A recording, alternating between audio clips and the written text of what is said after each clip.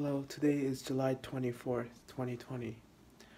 The COVID-19 is still spreading. It went down a lot in New York, but it is still affecting businesses. I don't I don't know how long this is gonna last. People talk of second and third waves, and right now, customers are not able to come into the store. They are uh, ordering everything from the outside. Um,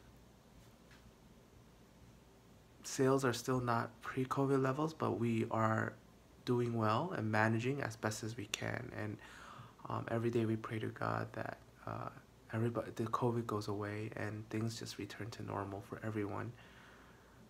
Everybody says that the world will change; it will never be the same again.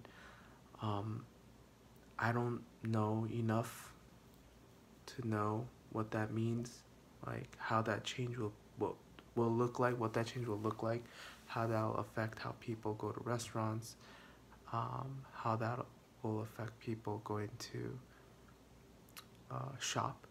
And I'm always thinking and trying to figure out what can I do to better serve and food, but also at the same time like protect the consumer.